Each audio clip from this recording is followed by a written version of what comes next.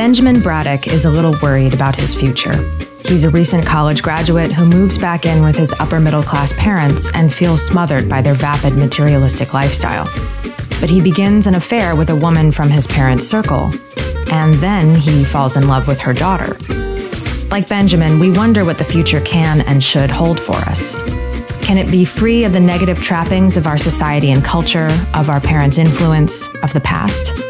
Today, we're discussing Mike Nichols' 1967 film, The Graduate. This is Erin Olanik. And this is Wes Alwyn. And you're listening to Subtext.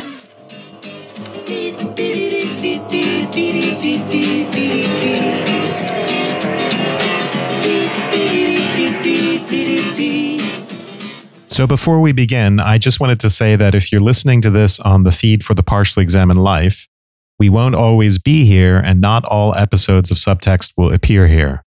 If you're enjoying the show, you can subscribe to us on the podcast app of your choice, either by going to subtextpodcast.com/subscribe or by searching for us within the app itself. So I thought we would begin by reading a little bit from a review I found. I found a hilarious review from Dialogue, a Journal of Mormon Thought. And this is from the spring of 1969. And are you a longtime reader of this journal? Yes, of course. Of course. I figured.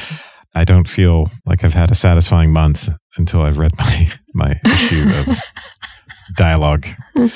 But this is not to make fun of Mormons or religion, obviously, because you can imagine what's about to come. But I don't know, there's something very telling about this review. So I'll just read little excerpts of it. This is a very disturbing film. Members of the church ought to be warned to avoid it and to keep their children away from it. Its philosophy is quote-unquote loaded, ! It assumes that the immoral is acceptable and that proven American values are not worth observing. That's true. The film is about what appears to be a Jewish family in Los Angeles. The son looks Jewish anyway. And it talks about the homecoming party. Everyone there is perfectly nice to him, but he stalks off to his room and sulks. Nobody can figure out why, including the audience. I talked to at least 50 people in Rexburg who saw the film the same night I did, and none of us knows why he stalked off to his room. And then he's surprised that the movie makers show them in bed together. That apparently was extremely shocking. Him and Benjamin Braddock and Mrs. Robinson. Do the part about Mr. Robinson knowing something. Supposedly the husband doesn't know what's been going on, but I think he did know because when the boy asks for bourbon, the husband pours him scotch. The husband is no dummy. He is a successful lawyer. That's one of the gags in the movie, that the husband is so distracted and not paying attention to Benjamin, and so he keeps asking for a bourbon. It doesn't have that happen twice in the movie. He asks for a bourbon and gets a scotch. I think so. Something like that. So, which clearly is meant to signal something about the relationship of the adults in the movie to Benjamin, the fact that they ignore his desires. But to this reviewer, it suggests that the father is retaliating for an affair by giving him the wrong drink. Well, no booze is good booze to a Mormon, I guess. Right. And then there's a final part. Elaine finds out that Benjamin has been having an affair with somebody, but she doesn't seem very concerned about it, probably because she's been going to school at the University of California at Berkeley. Oh, those Berkeley students. He finds himself competing for her affection with a nice-looking, neat, blonde-haired, blue-eyed medical student.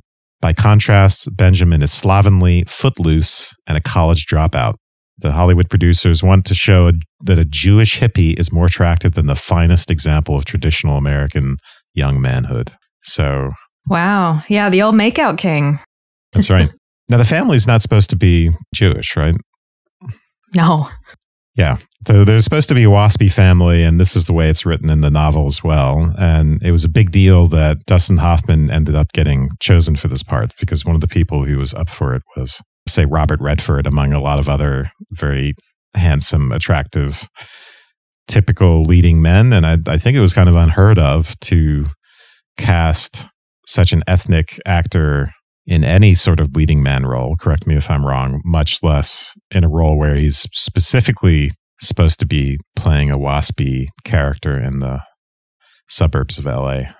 You know, it's sort of niche films like Ernest Borgnine and Marty, maybe. And you had your gangster films with Edward G. Robinson and all that kind of thing. But as an attractive leading man, no. I guess in a way, Hoffman really opened the door for Pacino and De Niro and all those guys. Yeah. So Mike Nichols did a very courageous thing, and the director, Mike Nichols, and he's relatively new to directing, right? I know you're a big fan of him and Elaine May from their days as doing improv. Yeah. Incredible improv skits. And Mike Nichols turned out to be an incredible director. So new film director, and he's doing some very experimental things with the style of shooting the film. There's some obvious influence from, I guess, French New Wave cinema, maybe among others. And he is hiring actors who are not necessarily the most well-known, doing things like firing Gene Hackman and making decisions that people thought were going to ruin the marketability and the economic viability of the film. And then it turned out to be, for its time, one of the highest grossing films ever. Young people would go see it multiple times.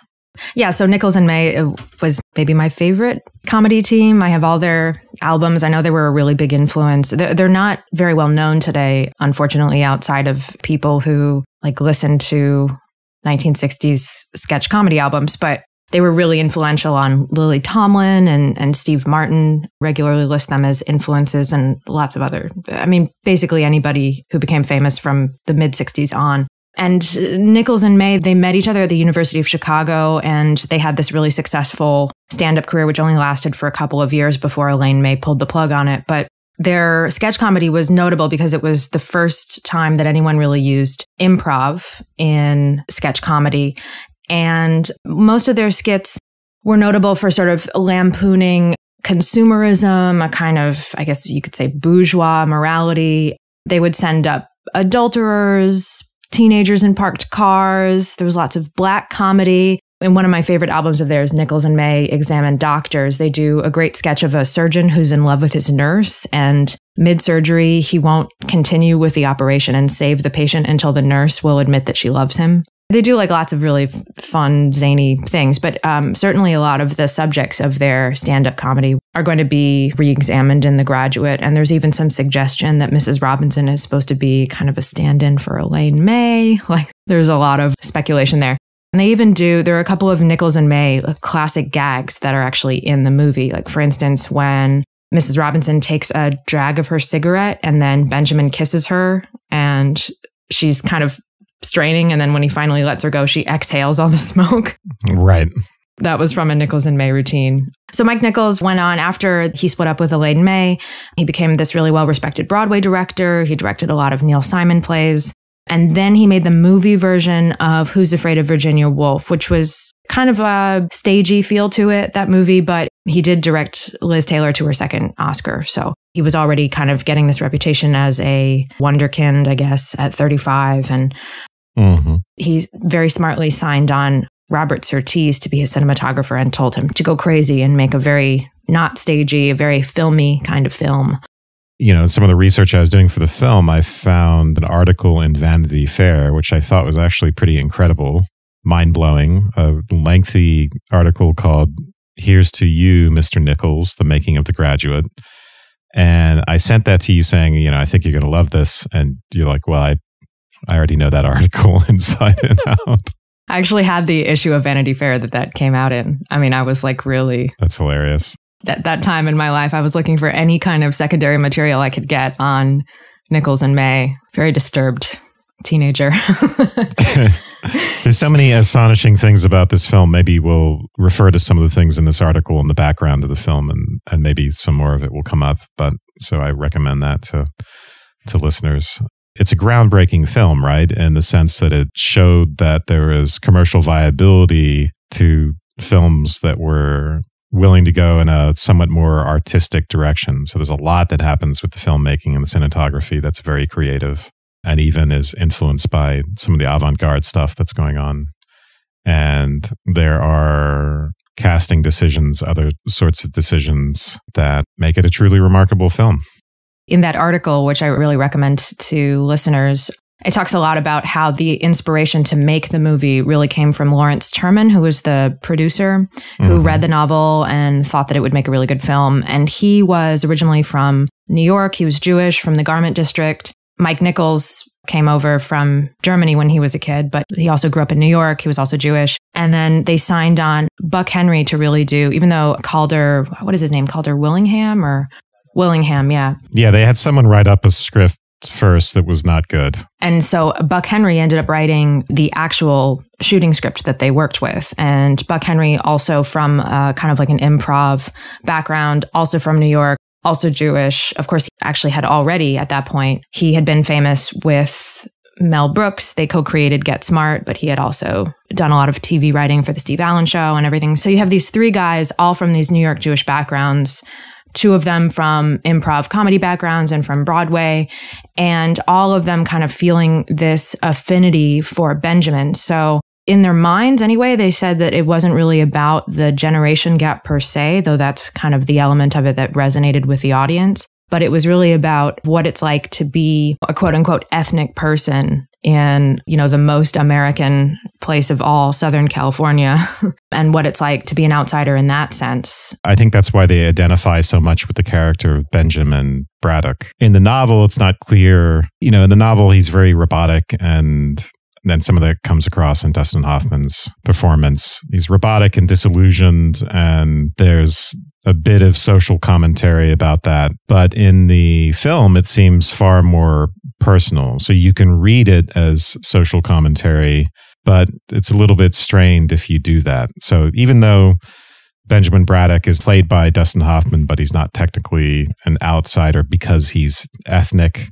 there's some way in which he's an outsider. And those are the things that Mike Nichols and Buck Henry, I think, identified with in the character. And Buck Henry, incidentally, right, he's also not a veteran screenwriter. I think he'd written one unproduced screenplay at that point. So that's another really interesting thing about the film. But so there's strongly identified with this character, and probably that accounts for some of the success of this.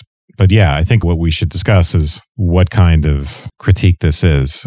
It was really popular among college audiences, but when they took it on the road for publicity to various colleges, Nichols said everyone wanted to know why it wasn't about Vietnam, because everything was supposed to be about Vietnam at that point if it was going to be a social commentary.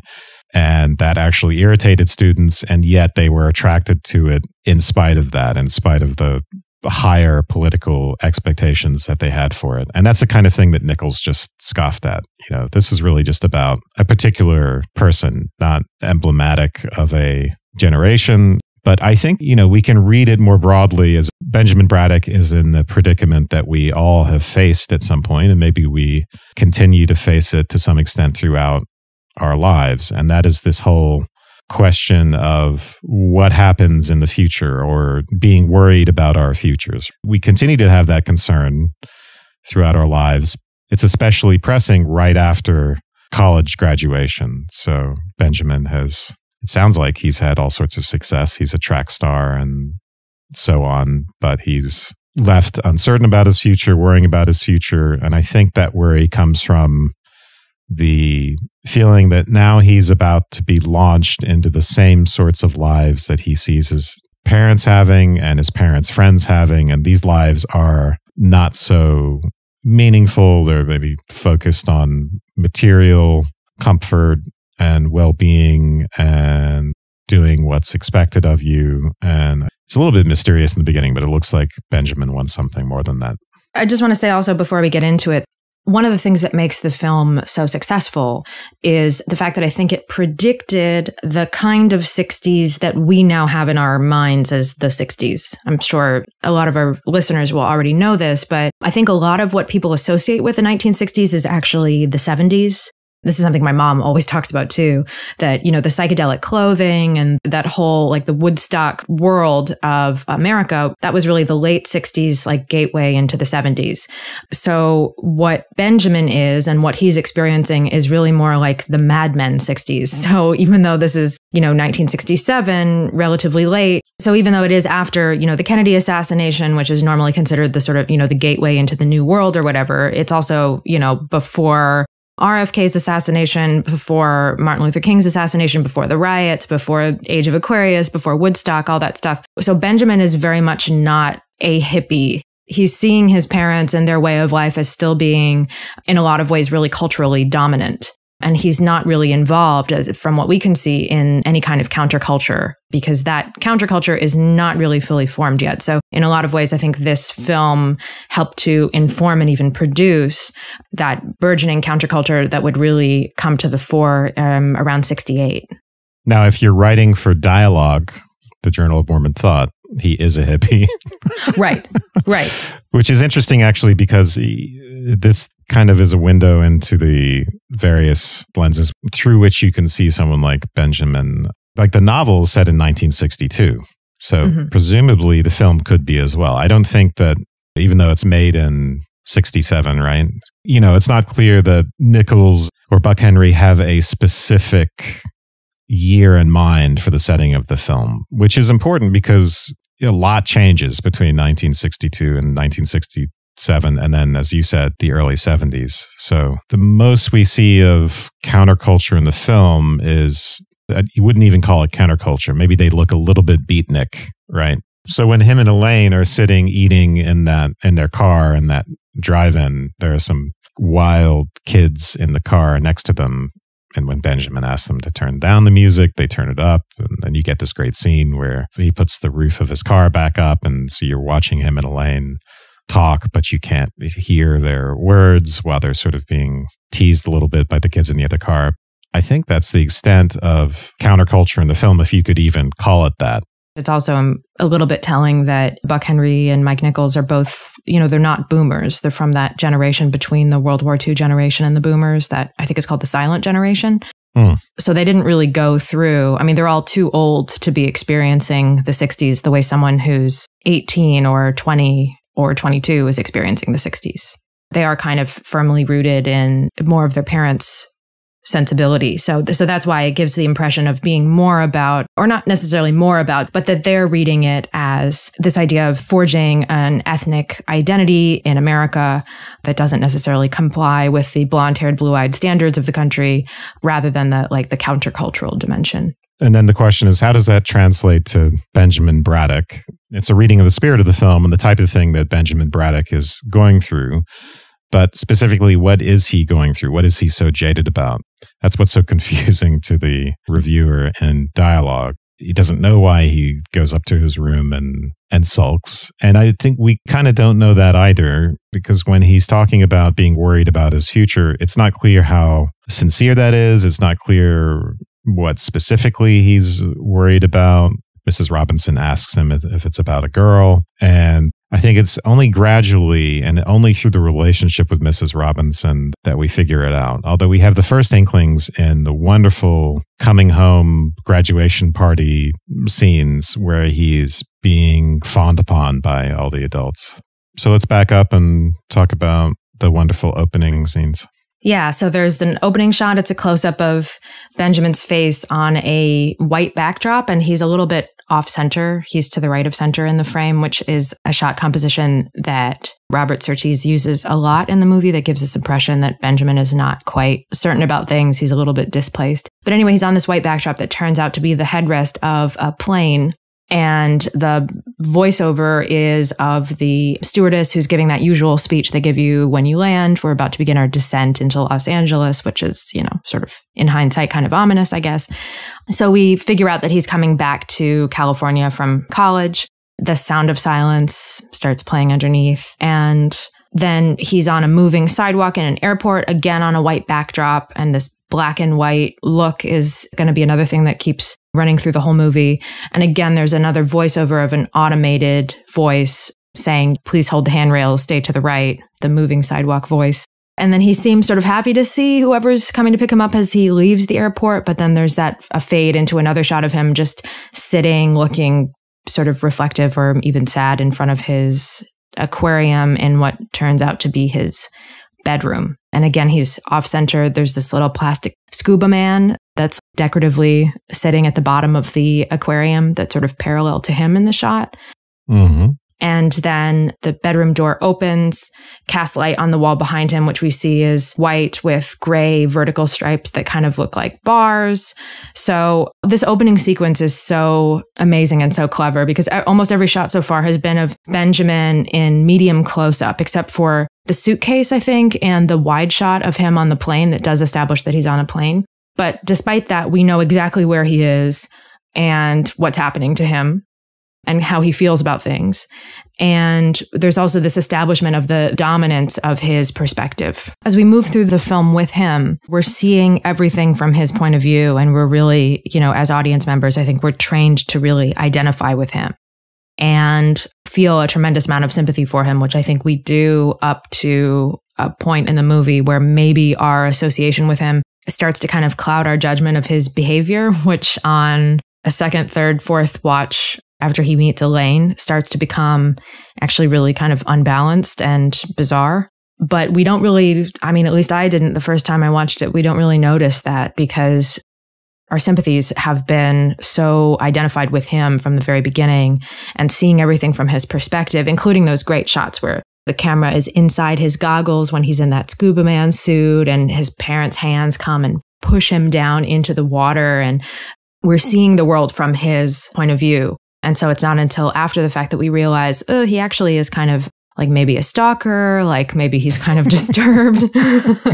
This doesn't really occur to us until, for me, maybe the third time I saw the movie. There's a fine line between being a stalker and just being persistent.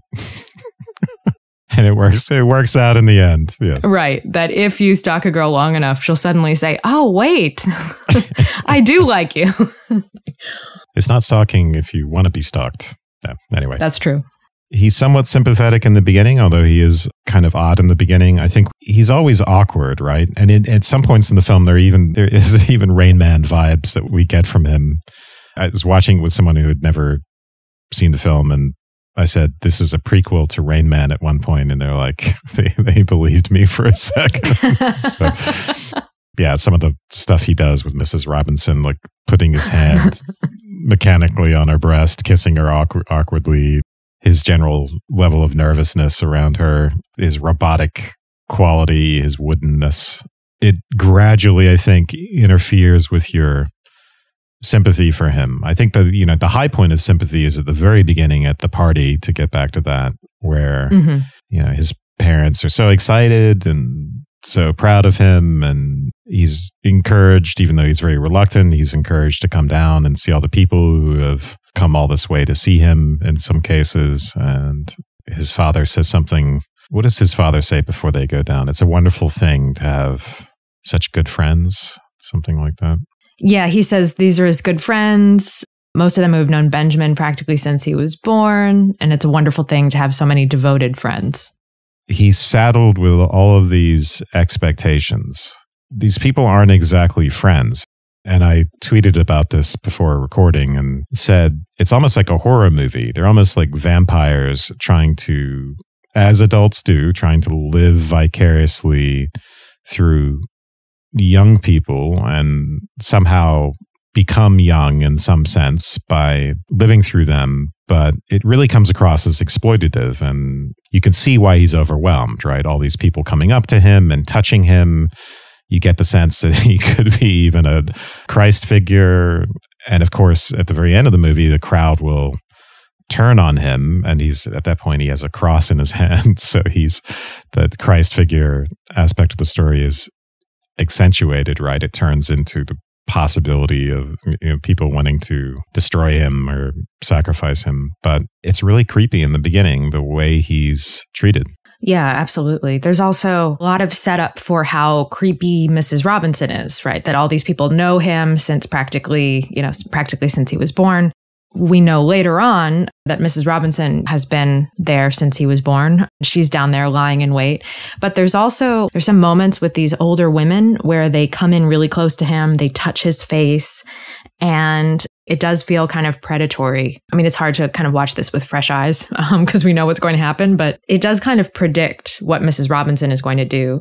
And the whole time that he's coming down the stairs and he's just getting ambushed by all of these people, men, women, couples, and then these groups of women, the camera stays really close on him, and then his face keeps getting eclipsed by his parents' friends who come in so close to him that then he's blocked from the camera. And so it gives this sense of claustrophobia where we feel like we're in the trenches with him. We feel sorry for him. We feel like we want everyone to take a step back. The women come up to him and hold his face in their hands and say, "Oh, we're so proud of you," and give him kisses on the cheek. And guys go past him and tousle his hair. And so everybody is like in his space. And you get the sense too that I think this is another thing that I was talking about with my mom, which was actually really useful since she was a boomer. She was kind of coming up at the same time. And she said, sometimes you'd go over to friends' houses where they would have these pool parties or whatever. And there was really a sense that people were just showing everything off. Like it was a whole culture. I think that World War II generation, when they escaped the Great Depression and they finally got all this stuff and became successful and entered the middle class or even the upper middle class, that they were constantly looking for ways to show off their materialism, and that kind of extended to their children and to their children's successes. And so it seems as though the whole point of this exercise, this graduation party, it's not for Benjamin because he's not having a good time. It's really for the parents to show off their son and to show their friends what a success Benjamin is. Yeah, and I think this is a realistic concern that adults have about young people, right? Because young people, there's always a tendency to be focused on certain impractical dreams, and many adults have had the experience of those dreams, such dreams coming to naught, or having friends for whom they have come to naught. And they're much more attuned to the actual importance of being able to make a living and to survive and not being stuck with a job you hate later in life because you've made those types of risky decisions. So I'm not entirely unsympathetic to that sort of attitude, but of course it can go too far. So it's not like Ben arrives and he's saying, "Oh, I want to be an artist." And everyone's saying, "No, you can't be an artist. That's so impractical. You're never going to make any money." We don't really find out what he wants to do, because it seems like he doesn't know. He just knows that he doesn't want it to be this ordinary, and he doesn't, I guess, want to end up like his parents and friends have ended up. But one of the things we should mention, this whole scene of people worshiping him and touching him and saying how proud they are of him, is, of course, the iconic scene where he's taken outside. "We're also proud of you. Proud, proud, proud." Proud, proud, proud, proud, proud. Yes, that's great. And then someone reaches over and rubs him on the head, rubs his hair like he's a little baby or child that you can touch at will without permission. "What are you going to do now?" And then he says, "Go upstairs." Someone asks him, "What's he going to do?" And then he says, "Go upstairs. I mean, with your future, your life." And then he says, "That's a little hard to say." So he's uncertain about these things, and you get the sense he doesn't really want to be put on the spot like this. He doesn't have any good answers. And then he's taken outside by, is it Mr. McGuire? Is that his name? Mm-hmm. So this also has, I think, the kind of feel of a Nichols and May type sketch where Mr. McGuire comes up to him and says, "Ben." And he's like, "Ben." And then Ben says, "Mr. McGuire." And then they do that. They do that again. Ben. Mr. McGuire. It's this very awkward Dustin Hoffman affect going on. So it's a really funny scene, even though they're just, repeating each other's names to each other. And then Mr. McGuire gets him outside, and this is the scene that everyone knows. "I just want to say one word to you, just one word." "Yes, sir." "Are you listening?" "Yes, I am." "Plastics." So that makes explicit the thing that perhaps he's worried about, which is that he has a future in plastics, at least metaphorically. So in something that's artificial and lacking in real vitality, shallowness and commercialism. And I think that's the concern. Yeah. And that plastic scene is Buck Henry's invention entirely. That was one of the scenes that he added into the script that was not in the original novel. Right. It's not in the original novel. A lot of the dialogue is actually in the original novel. So there is a lot of good, funny dialogue in the novel. As a whole, I don't think the novel is actually good. I looked at it. The writer, Charles Webb, was 21 or something when he wrote it, and it shows. So it's not a very good novel, but the dialogue a lot of it works very well in a screenplay. So Buck Henry judiciously lifts a lot of that dialogue, but then adds some wonderful touches, and this is one of them. Yeah, so then after that scene outside, Ben escapes this group of two couples by the pool and makes his way back into the house past the crowd. And this woman is saying in voiceover, she's sort of announcing to the crowd all of Ben's accomplishments, all these wonderful things about Ben. And we hear that he's captain of the cross-country team and head of the debating club and editor of the college newspaper. And she's reading all of this as Benjamin is running upstairs. But as the camera tracks through the crowd, it lingers for a second on Mrs. Robinson, who's alone. She's the only one who's not in a clump of people. She's not part of a couple. She's not part of a gaggle of, middle-aged women. So she's sitting in this white chair. She's turned around in it so that she's facing Benjamin, and she's smoking and just watching him, and doesn't seem to be impressed in the way that everybody else in the room is impressed by Ben's accomplishments. Yeah, this is something I noticed as well, and I think it's really great. It lingers on her, and she gives him this very, very intense look. Mm-hmm. And I don't know if the word is rapacious or angry even. She's very fixed on him. It's interesting because the way he's being treated by everyone at the party is, in a sense, rapacious and, like I said, exploitative and seductive. Mm-hmm. You can see what happens with Mrs. Robinson as a externalization of that, or as something that makes explicit the psychological dynamic of what's going on with the adults in the party. But of course, Mrs. Robinson is going to be also doing something else there, because we'll learn that she has had her own problems with a future. She lost her future, right? We learn later on that she had been interested in art and got pregnant and ended up marrying someone that she now doesn't have sex with. They have separate bedrooms, and presumably there's no love there either. And she's stuck and jaded and unhappy because of that. And so what she sees in Ben, where others want to live vicariously through him, it's unclear what she's trying to do with him. It's not just that she's attracted to him, as she tells him, because she can do this with a lot of different types of people. There's a reason to do this with Ben in particular. There's a reason to do this with someone who, a kid who's newly graduated from college. It has something to do with what she has lost. And it's unclear if she's trying to completely squander his future and destroy him, or if in a way she's giving him a kind of warning, if she's trying to show him what her reality is, teach him about it, induct him into it very rapidly so he sees the contrast. So whether she's trying to save him or destroy him is unclear. But the look that she gives him while she's sitting on that, what is it she's sitting on? It's almost like an ottoman or something. She's leaning back, smoking, but gives him this very cat-like look. And there's lots of things. They really accentuate the cougar aspect here. They give her leopard prints and a den that looks like a kind of jungle in her own home.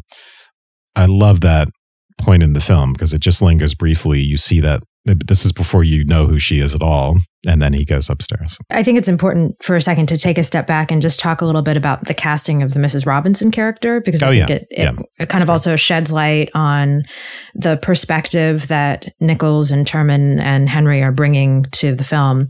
So there's a lot of talk about Doris Day, whether or not she was actually offered the part or whether or not her husband actually turned it down for her without ever letting her know that she was being considered. But Doris Day is pretty much acknowledged as being one of the people they were strongly considering. So Mike Nichols was never really keen on Ava Gardner. And I should say, I love Ava Gardner because I think she's the most gorgeous woman ever. But as an actress, she herself knew that she really couldn't act. But anyway, she had this ridiculous movie star routine that she used on Mike Nichols, where she insisted on talking to him about this graduate thing. And so she brings him to her house and she says, I have to call back. I had Papa on the phone. She was referring to Ernest Hemingway, who she was friends with, but Hemingway had been dead for 5 years when they had this conversation. Right. And then she sat there and, according to Mike Nichols, went through every movie star cliche. So she said, well, first of all, I strip for nobody. And, right. And it was just this ridiculous routine that she was taking him through, which in hindsight is, I guess, a little bit sad because her looks were fading at that point. Her career had really been on a really steep decline, really since the mid-50s. So this whole exchange between them was maybe, I don't know, maybe she was cleverer than Mike Nichols thought, and she was actually doing some sort of interpretation of a Mrs. Robinson routine with him. So then they decided to cast Anne Bancroft, and I think that the Anne Bancroft casting is kind of just as interesting as that of Dustin Hoffman's. I think the two are kind of parallel. So you see that, like in that scene that we're talking about, that she's also isolated from the crowd. There's something different about her. And certainly she doesn't look like the other people in this Southern California blonde kind of atmosphere. And Anne Bancroft was the best known, I think, of everyone who was cast in the film. She had won an Oscar for The Miracle Worker in 1962, and she was fairly well respected. But part of her achievement of this great career, in which she played Annie Sullivan in The Miracle Worker and had a bunch of big roles, was by changing her name from Anna Maria Italiano to Anne Bancroft. She got a lot more roles. And there's a moment when I think it's Mr. and Mrs. Carlson who meet Ben as he's coming down the stairs, where Mr. Carlson says to Benjamin, "Is that your car out there? That little red WAP job?" Which is something I didn't really notice until this time going through. So he's obviously using, an Italian ethnic slur to talk about Benjamin's Alfa Romeo sitting outside. That's funny because in the novel, it's Italian job is the phrase in the novel. And so they obviously changed that. But yeah. Yeah, to make it a little bit more jarring. Sure. So, Anne Bancroft and Dustin Hoffman are both not part of this Southern California culture. They're both sort of oddities in the whitewashed Hollywood of the time. And so the fact that they're both supposed to be these outcasts, I think, is kind of supposed to be subliminally important to us, to show some affinity between Mrs. Robinson and Benjamin by their very natures, maybe. It's interesting that Hoffman and Bancroft are actually pretty close in age, right? She's playing a 45-year-old, but she's 35, I think, and he's playing a 20-year-old, but he's 31. Did I get that right? Or? Yeah, and they really tried to play that up. I mean, I think she does a really amazing job of acting older. I know they gave her some age makeup and lit her sort of unflatteringly to make her appear older than she was. Yeah. And then as Mike Nichols said, I think it's Mike Nichols who said that's acting. Someone involved with the film said that, that for her to pull that off is amazing. And her performance certainly comes off. Even the first time I saw it, I was most impressed with her performance in the movie, even though Dustin Hoffman's so iconic. It's almost like his woodenness. He does his Dustin Hoffman thing. And even through the woodenness, there's just that Dustin Hoffman. Dustin Hoffman is Dustin Hoffman. It's funny because he was right. He was a stage actor and had not been in a film, and had only after 10 years of trying, it only started to come into his own as a theater actor, and was very nervous about this part, and always thought he was going to get fired, and even thought, this is wrong for me. Why am I doing this? This is, I don't really fit the part. Had all of those sorts of anxieties. And I think perhaps some of that comes off in the performance. It might be part of what makes it a great performance. So I think, as you're getting at, the choice of actors is well thought out when it comes to the goal of getting people who will be able to play these sorts of outsiders.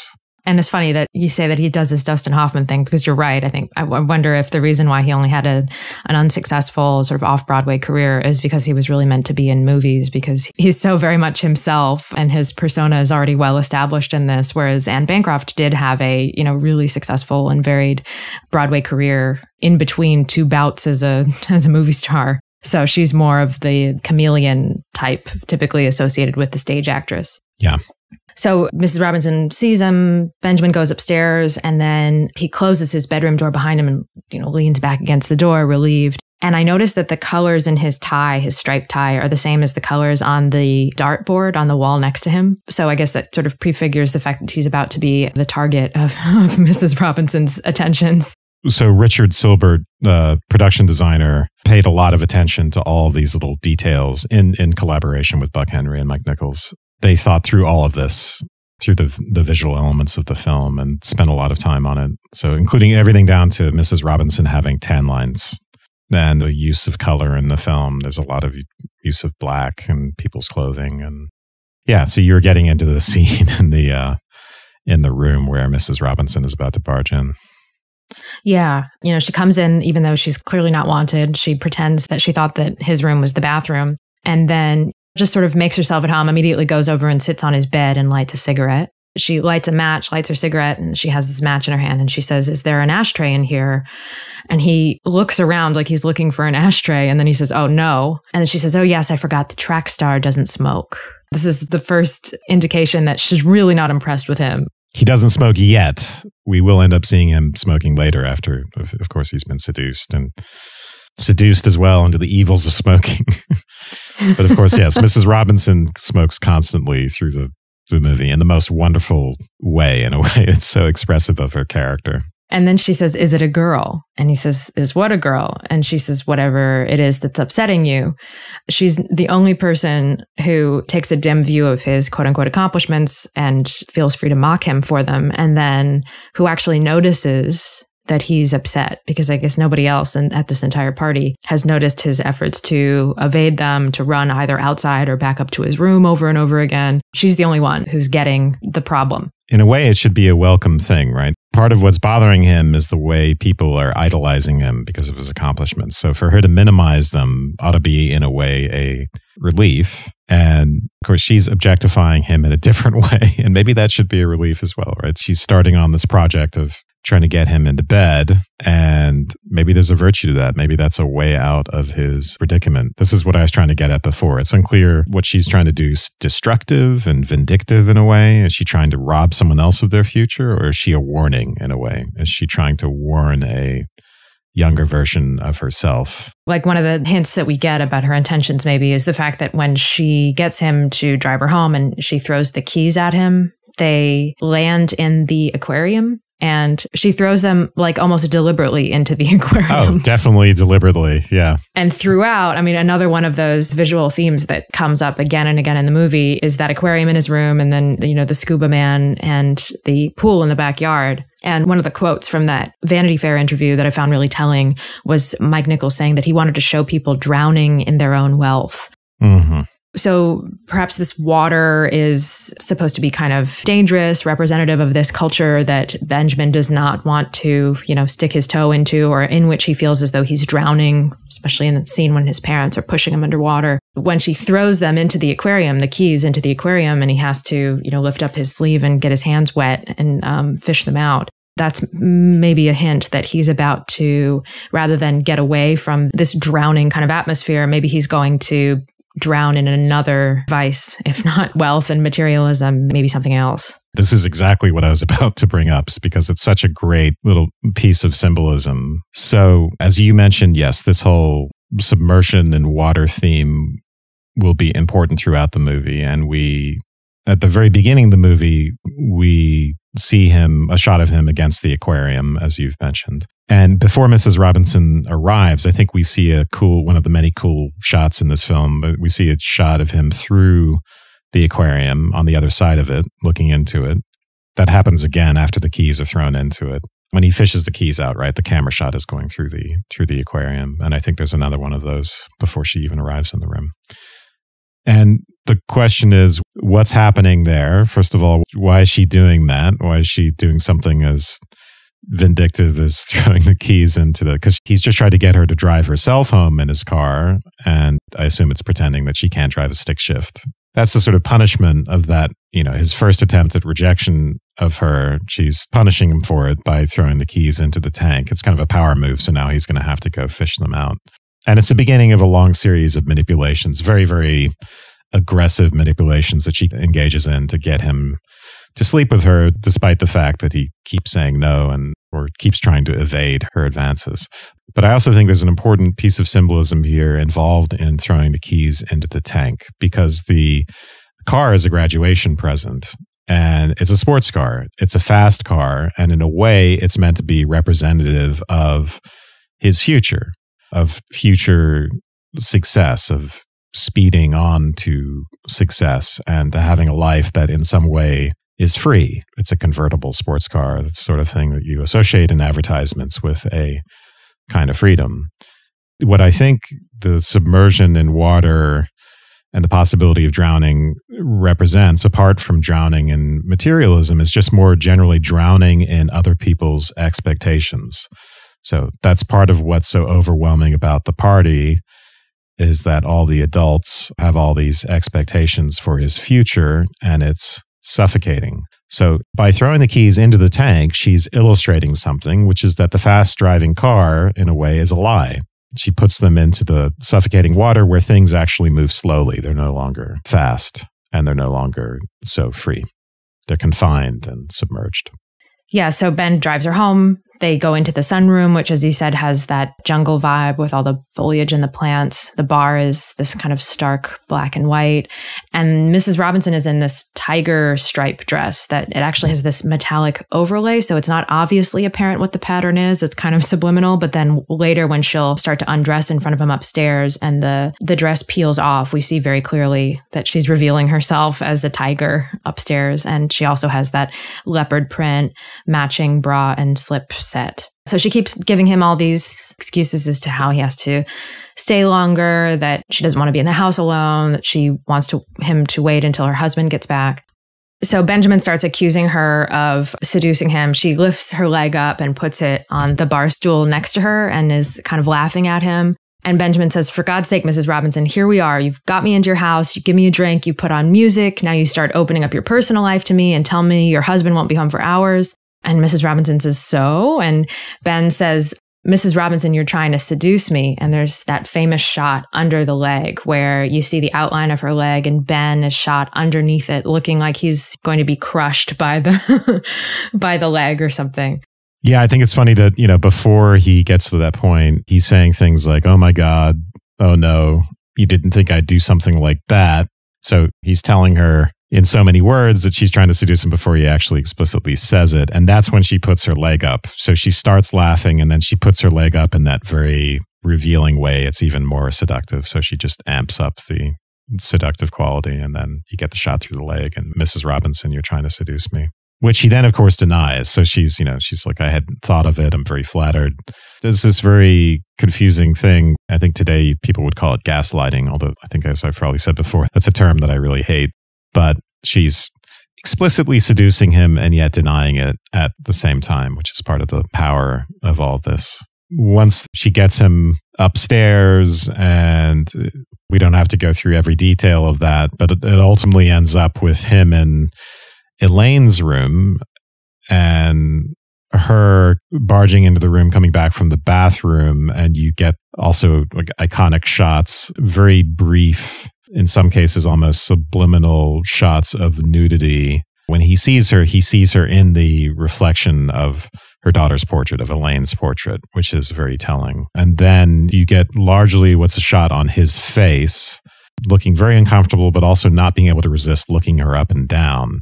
And then you get the briefest shots of, these flashes of her different parts of her nude body. Interestingly, I read that Anne Bancroft had every intention of doing the nude scene. And then when the day of shooting came, she actually chickened out and decided that she couldn't do it. And Mike Nichols was really angry because he had to get a body double at the last minute. So that's actually not Anne Bancroft. Damn it. That ruins everything for me. No.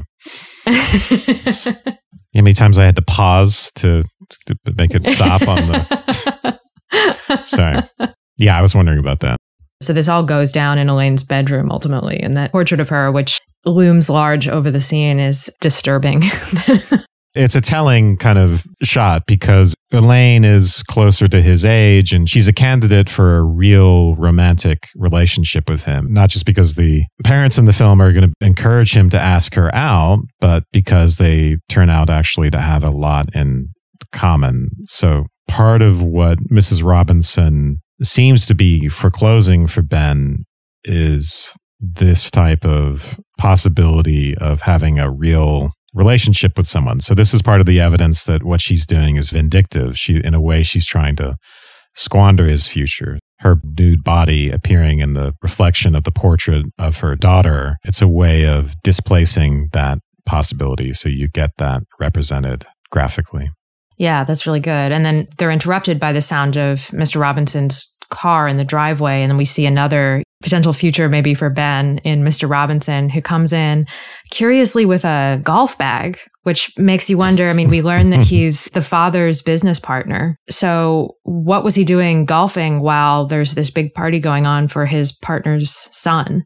And he comes in and Ben is sweating because of everything that's just happened. And he's trying to act cool and so that Mr. Robinson doesn't know what's going on. But he doesn't need to sort of waste any effort on Mr. Robinson because Mr. Robinson himself is kind of sweaty, sort of glassy-eyed. I don't know if we're supposed to get the impression that he's an alcoholic, but it seems pretty clear that he's probably been out drinking all day or doing who knows what. You know, he thanks Ben for standing guard over the old castle and immediately gives him a drink, which, like we said earlier, he doesn't listen to Ben when he asks for bourbon and just gives him scotch. And the decanters I noticed are these really weird, it's like two black figures of what looks like a king and queen, and one with the word scotch and the other with the word bourbon blazoned in white, like necklaces around their necks. And yes, it's a little spooky. It's a little spectral kind of version of Mr. and Mrs. Robinson. And then Mr. Robinson advises Ben to sow his wild oats, take things as they come. And as he says this, Mrs. Robinson comes into the room.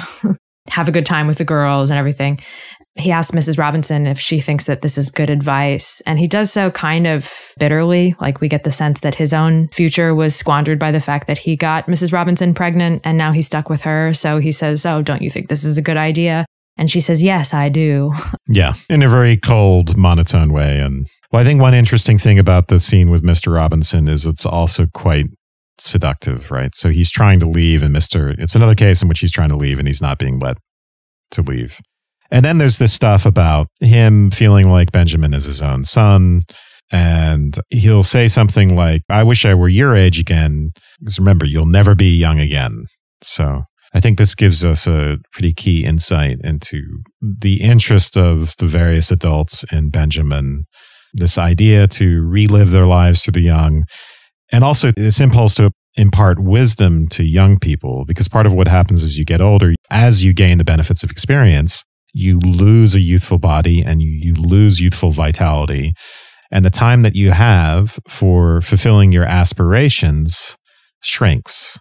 So if only you could go back to that time with all your knowledge and experience and relive life with all of the benefits of being young. And as I say, youth is wasted on the young. So that impulse is always really hard to resist, but you get the impression that what people are trying to do is they're trying to enact that wish in a way. They're trying to enact it by injecting this experience into young people, which of course they can't do because wisdom can only come by way of suffering and by way of trial and error. And it's just obviously a failing tactic, right? To pull a young person aside and say, do this, do that. You're never going to be young again. And just give them all these directives. And it's not something that works. And everyone kind of knows that it doesn't work. And yet adults have trouble resisting doing that. So I find that very interesting because I think that's the primary sort of seduction that goes on between adults and young people. And what Mrs. Robinson is doing is just a more explicit, basic variation on that. And that seduction, I think that gets us to the next scene in the movie that's probably cannot avoid talking about, which is the scene at the pool where he's forced to wear his deep sea diving suit, which is a birthday present. So this is his birthday, and come out and do an exhibition for everyone where he is going to plunge into the pool holding a spear gun. And as you've mentioned, and this was a difficult shot technically that I think they had to rehearse for 2 days, but they film part of this from his perspective. So he's coming out in the suit and people are saying things, but he can't hear them. And you just hear his very Darth Vader-like breathing. And then he's in the pool and you're seeing it from his perspective and he's floating back up to the top and you see his parents laughing and exciting and pushing him back down into the pool by putting their hands on his head as if they are drowning him. So a lot of very explicit symbolism here. But again, I think we are back to the sense that what he's drowning in is the expectations of older people and the ways in which they want to exploit him and live vicariously through him. And again, we see that underwater shot of him, like he's in the tank of the pool off center. And then begins the voiceover of Ben calling Mrs. Robinson. And we get the impression that he's trying to make a connection with her, maybe as an answer to or a temporary stay against the alienation that's signified by the pool. But then there's a cut to Benjamin in the phone booth where he's calling her from. And that also is kind of like, you know, he's also putting himself in a different kind of glass tank by making this connection with Mrs. Robinson. And there's this great, like, it really is just out of a Nichols and May routine, this great exchange with the concierge, who's played by Buck Henry, who asks him if he's here for an affair. And Benjamin starts and looks super guilty. And he says, oh, you know, for the Singleman party. The Singleman party. He cannot join the Singleman party. It's the kind of gag you would see in an older film. Some of the stuff is really a throwback to older Hollywood films, I think. Am I right about that? Or Yeah, for sure. And Mrs. Robinson joins him at the bar. I love the part where Benjamin tries to get the waiter's attention and fails. And Mrs. Robinson just immediately says, waiter. And he comes back. The confidence and the sexiness of Mrs. Robinson is just undercut by Benjamin's incredible awkwardness. But even she is amused by him. She laughs at his antics. Part of what's so fascinating about her characters, it's not just her cynicism and her jadedness, but there's a kind of confidence. So in a way, she's an exaggerated expression of experience, this sort of thing I was just talking about. And maybe a bastardized version of wisdom, right? We become too wise, we become cynical, and nothing is new to us anymore, and everything is blasé. So you wonder why she is interested in him. As you mentioned, that she's amused by him in various ways. And I think we've talked a bit about why she might be interested in him. It's a variation on the reason that other adults seem to be interested in him and his future. It's a variation on that. It's a different type of exploitation. And as I said before, it might even be a kind of warning. So one of the important moments in the film is where he learns that she was once interested in art and gave that up because of her pregnancy and marriage. And you get this anguished look on her face. At that point, they're in bed together. And that's one of the really humanizing moments for Mrs. Robinson where you start to understand her motivations. Her facial expressions throughout are just such a welcome relief from Dustin Hoffman's bemused, awkward face that he uses throughout the entire thing. There's such a range that you get with Mrs. Robinson's feelings being projected onto her face. They go into the hotel room where they'll carry out the affair, and there are blinds on the windows of the hotel room, same as in Ben's room. There are even blinds or like slats on the doors of the room. So it really gives that prison kind of feel, that feeling of exchanging one prison for another. And then there are those three great gags in a row. The first one about the kissing her during the cigarette that was stolen from the Nichols and May routine. And then the gag about what he should do while she's changing. So she suggests that he watches. And so he steps back and crosses his arms like he's looking at a painting. And then the gag when she takes her top off and he grabs her breast, and then she, completely oblivious to him or just, you know, not even caring, starts like rubbing at a stain. Yes, exactly. And he goes back and starts banging his head on the wall. There's a lot of, in the Graduate mythology, there's a story that he started doing that to keep from laughing because he was giving her all this stuff to work with. And in response to her rubbing at a stain on her shirt, he just like started laughing. So he went over and started banging his head on the wall because he was trying to stop laughing. And then the exchange about, don't you find me desirable? Mrs. Robinson asks him, and he says that he thinks that she's the most attractive of all his parents' friends. Yeah, that's a great line. Completely obtuse thing to say. Only by mocking his apparent virginity does she get him to finally go through with the affair, the suggestion that he might be sexually inadequate. As I've said before, that type of manipulation, that's just a staple of the film, where she's constantly doing one thing or another to get him to do exactly what she wants him to do until she can no longer control him. And he is going to escape her clutches, escape her direction, and pursue Elaine.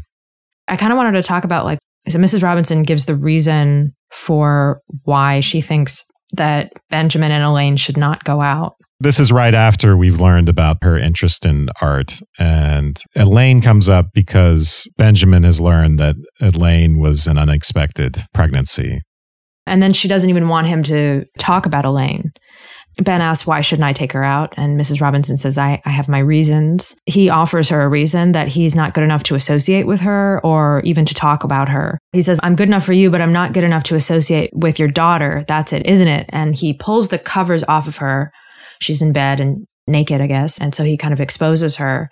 And she pulls the covers up really sadly. There's a long beat. And then she says, yes. I don't know that that's true. I also don't know why Ben doesn't think that it's just inappropriate to go out with Elaine, seeing as he's had a sexual relationship with her mother, which seems to be the most pressing problem. Exactly. It's odd that he doesn't understand why that would bother her.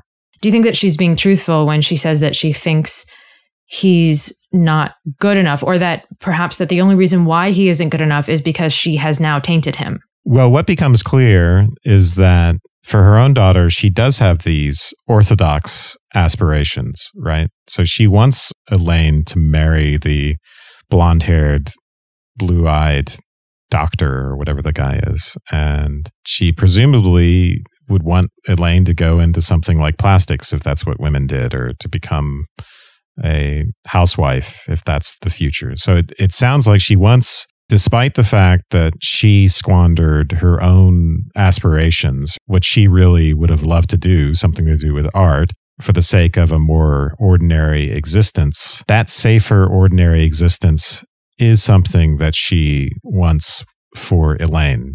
So Benjamin, in a way, is like an experiment with a surrogate child. Even though it's sexual and even though that sounds kind of sick, she's initiating him in a way. And it seems to me as if she's not just trying to exploit him, but she's trying to warn him and trying perhaps to put him on a different path. You know, what would have become of him if she hadn't entered the picture? If his jadedness and ennui had not come into contact with Mrs. Robinson, he might have just shaped up and done what he was supposed to do. So she seems to be experimenting with the idea of giving a young person the possibility of a different kind of future, even if that happens in the most sordid sort of way.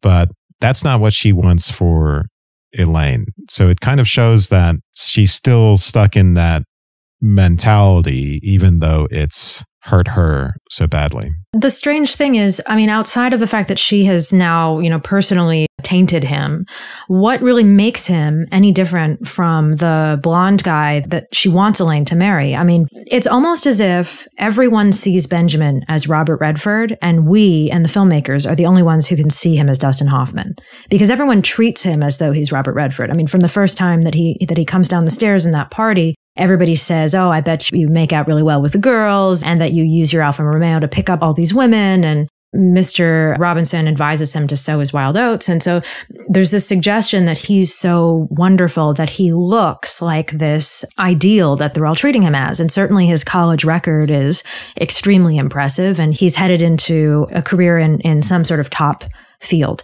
He comes from a good family. He's kind of ideally positioned to be a match for Elaine since their parents are business partners. So except for Mrs. Robinson personally tainting him, there's no reason why he's any different from this blonde guy. Even the blonde guy has this sordid sexual past, and we can imagine perhaps that he's also had an affair with an older woman in this string of many conquests that he seems to have had.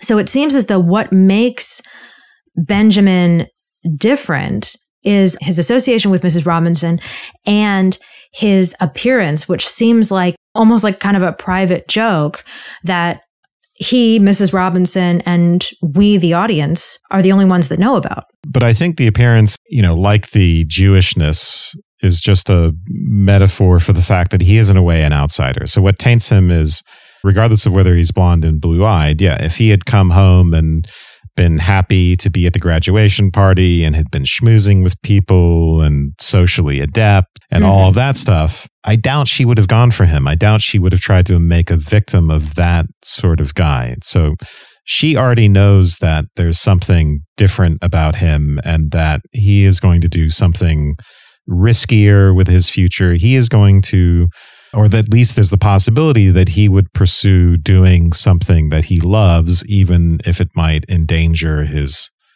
financial future. So this is a conflict between comfort and survival and libido, or as Freud would say, between ego instincts and libido. Do you do the safe thing or do you do the risky thing that's more passionate? So I think what she sees in him, ironically, is she was interested in art. He's like the guy who's interested in art, even though he's undeclared, right, through the movie.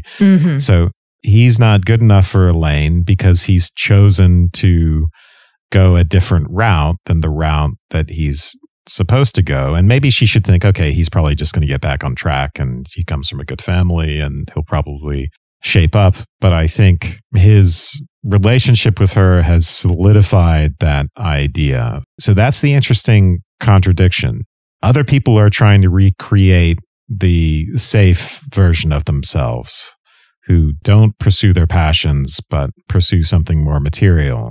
She's trying to recreate the risky version of herself, the version of herself that did go into art, for instance. But then, by virtue of turning him into that, she's made him unsuitable for her own daughter. So the conflict is still there inside her, I think. I think that brings us to the finale in the church, where you get a kind of inversion of the party scene that begins the movie.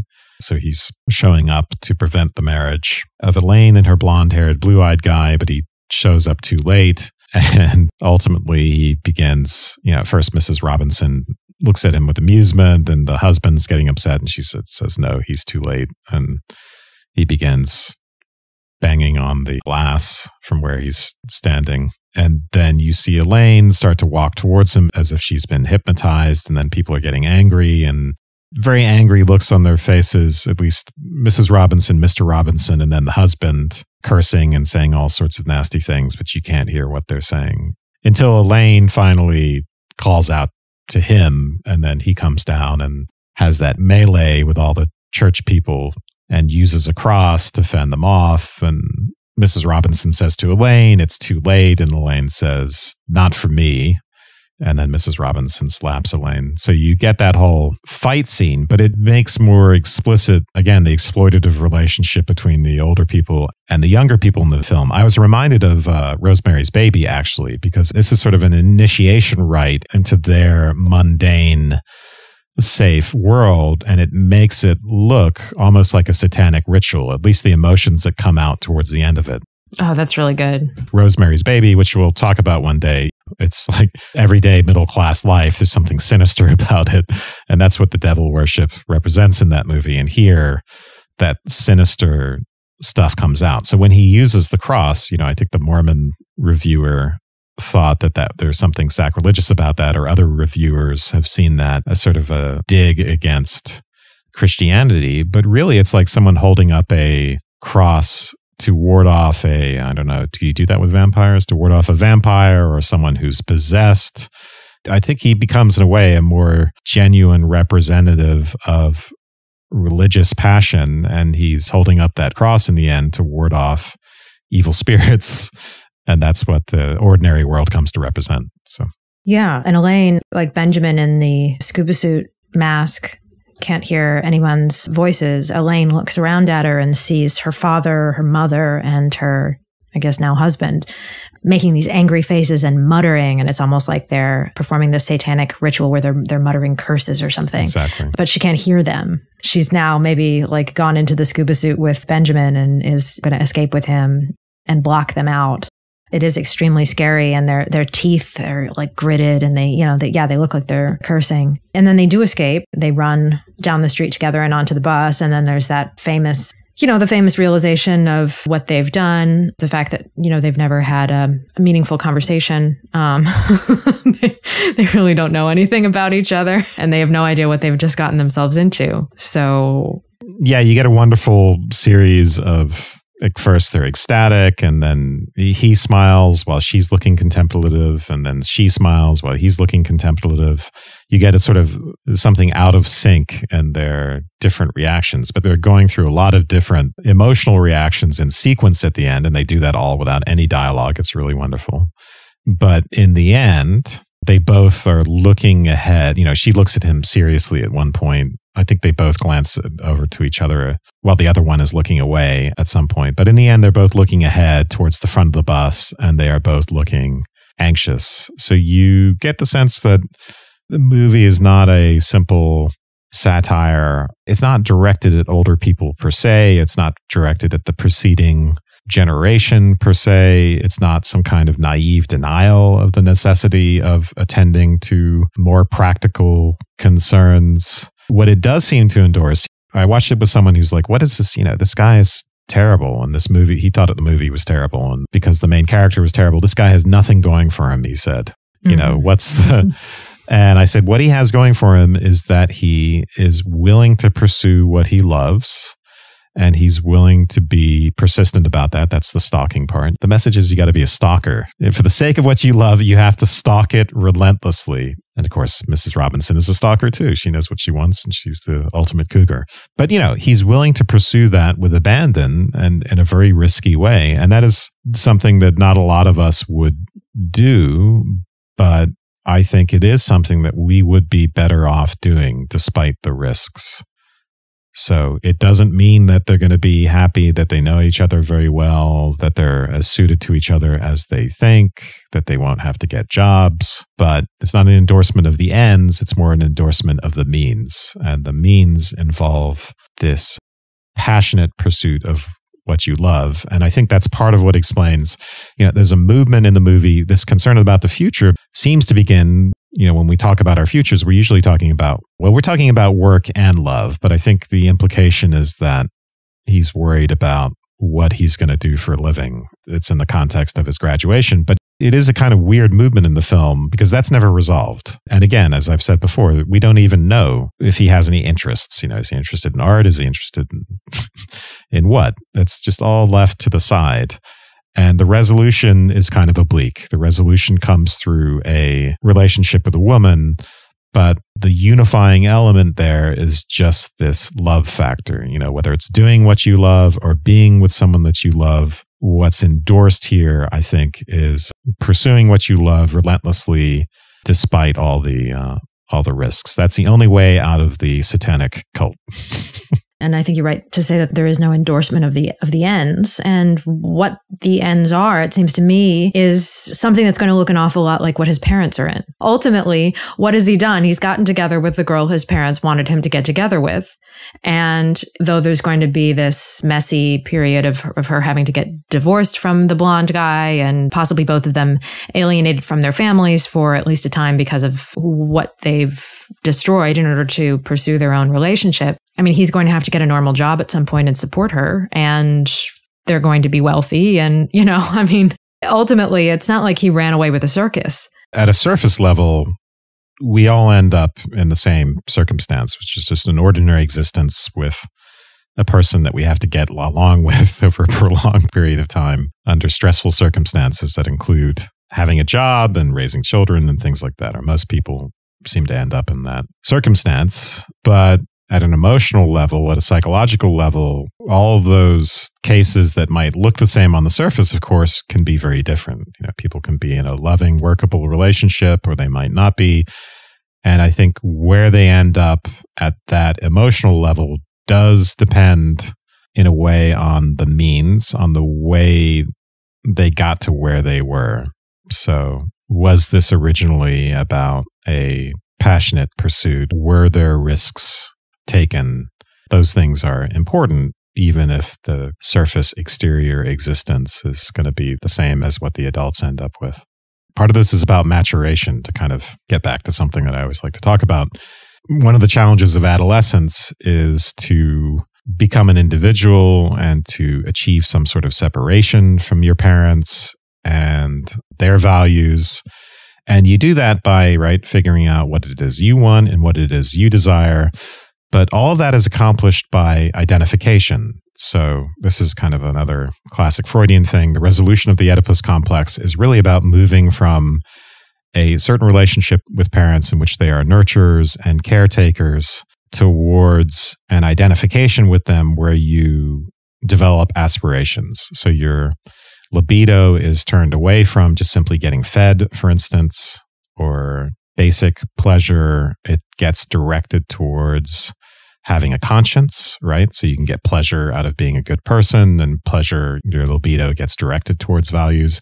And then, of course, the guilt is a factor there too. But then also having aspirations, they're redirected towards aspirations. But where do you get those aspirations? Well, they come from, to some extent, from parents, right? We can't avoid, we sort of incorporate them, we take them into us from the environment. That includes parental influences, that includes societal and cultural influences.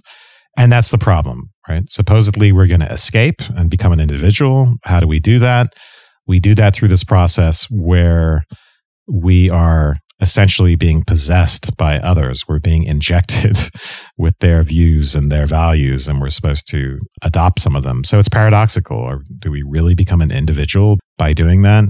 I think there's a way out. You navigate that and you find within that a way to identifications that legitimately harness one's passions, that legitimately redirect your libido and are not just you fulfilling the expectations of others, right? Not just you being submerged and drowned in those expectations. But that's a very tricky thing. So regardless of where they end up, that's the task, and it is better served by love than by ambition, than by trying to meet the expectations of others. Right. So his relationship with Elaine then, by not being explicitly set up by his parents, which actually he does reject her when the purpose of the date is this setup that he doesn't want to be involved with because he's been threatened by Mrs. Robinson. But this actual genuine love for her and pursuit of her, which I think couldn't have existed in the bounds that his parents wanted it to exist in, which is, that having both families have dinner together, and maybe this sanctioned relationship is not something that would have inspired love in either of them. So by the means that Benjamin goes about wooing and pursuing Elaine, it's a way of getting to a result that happens to coincide with maybe what his parents wanted, though he can also be satisfied with the outcome because of the fact that he's gone about it in his own way. Right. Yeah. So one of the things I just want to talk about, I really recommend that our listeners read Roger Ebert's 2 reviews of The Graduate. And those of you who have listened to past episodes will know that I'm like a really big Roger Ebert fan.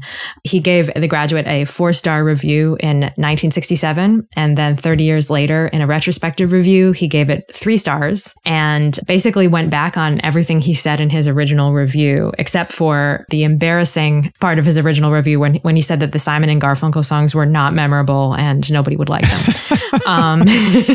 So I think it's useful to compare these 2 reviews and then to say, like, in my own mind, as far as my opinion of this film goes for me, I kind of went through a similar progression as Roger Ebert, where I was down on the film for a while. And then I sort of came back around and got to, the third phase, maybe that Ebert would have possibly gotten to eventually, which is to recognize the film's greatness and universality. He gets stuck in this second phase where he says, not to put too fine a point on it with these phases, but he gets stuck in this sense that this film was a product of its own time, that Mrs. Robinson is really the only cool one, that Benjamin is a dork, and that he reminds him of, he says, occasionally I will meet an almost adult son of friends and notice that he behaves like a mute savage in company, responding to conversation with grunts and inarticulate syllables. He's now, an adult looking back on The Graduate and his enthusiasm for The Graduate with embarrassment, and recognizing that The Graduate is a movie about a young man of limited interest who gets a chance to sleep with the ranking babe in his neighborhood and throws it away in order to marry her dorky daughter. So, so he has this parental rejection of his original enthusiasm for the film. It's certainly a good film, but lesser than he thought. But I've since gone through that and come out the other side thinking that it actually is deeply applicable. In the background reading I did, I saw a lot about people once they become older, becoming more sympathetic to the Mrs. Robinson character and less sympathetic to Benjamin Braddock. But I never felt a stronger sympathy one way or the other. It doesn't strike me as a heavy-handed social countercultural critique or a heavy-handed endorsement of youth at the expense of the prior generation.